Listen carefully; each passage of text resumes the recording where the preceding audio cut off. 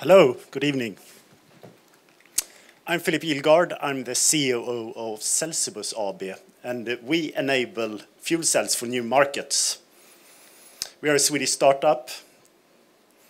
That's worth to mention as well. We are based in Gothenburg. Just a small lecture about fuel cells. Fuel cells are made to convert hydrogen gas into electricity using oxygen as well, and the only emission is water. And it's agreed to be a key technology in providing green electricity to society. Fuel cells are used in various applications, both in transportation and in fixed installations.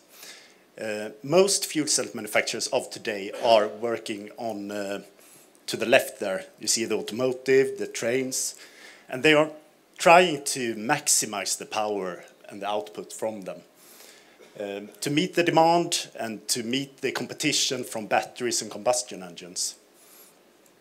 Not many of them are working on less energy demanding applications such as micromobility, power backup for telecom, for example, and combined heat and power. It's a shame because the market is huge and fuel cells would fit just perfect in those applications. Fuel cells are energy efficient, they are lightweight, they cause no pollution, virtually no noise. The drawback is that they are too expensive for many applications. And that boils down to the price of the catalyst. The catalyst is there to make the conversion happen, to make the hydrogen turn into electricity.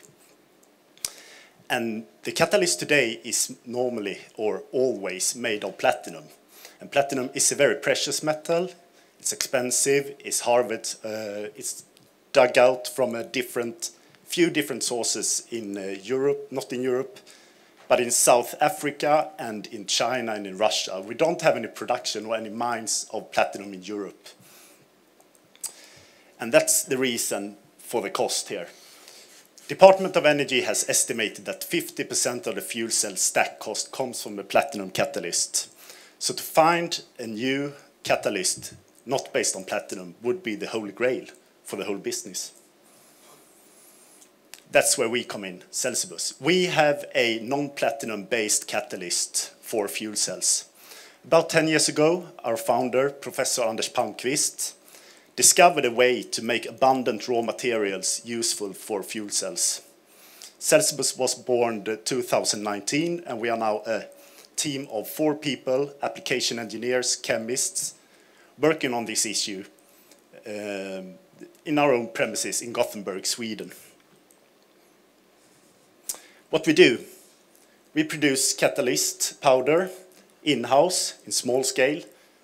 We use subcontractors to coat the powder onto membranes, and the membranes are put into a fuel cell stack.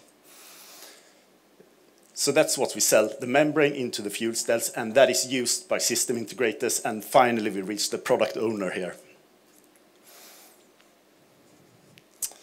So where we are right now, we have a lot of NDAs in place, I can tell. We are creating collaborations all the time. So we have the catalyst production again, we do the upscaling now, we have to reach to meet the demand.